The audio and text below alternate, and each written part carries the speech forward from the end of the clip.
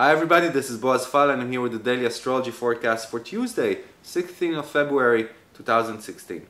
So the moon is in Gemini today and it's squaring Neptune. That's a time of sensitivity for us. It's a time we could be a little less sure of ourselves, of our minds, of our mental capacity and our thoughts and actions. So we have to watch that there's a 145 angle to Venus at around 1500 hours Central European time. That's around 900 hours Eastern Standard Time. That's a time that we could feel a little bit unsatisfied within our relationships, and we need to know that we have a shorter fuse and we don't need that extra drama in our life, so we need to watch that. There's an opposition to Saturn at around 1700 hours. That's around 1100 hours Eastern Standard Time. And that's a time that we could feel that people or the universe in general is a bit more rigid than we would like it to be with us.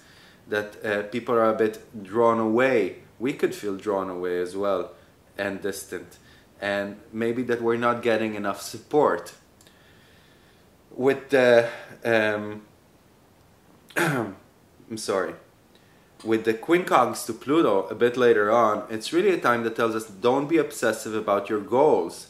You have to be flexible. You have to give up some things in order to be happier in your life. So it's about flexibility, it's about humility, it's about understanding that our way isn't the only way. And maybe there is something that we're doing that can make us feel, that is making us feel a bit down, and if we change our ways, we could be a little happier too.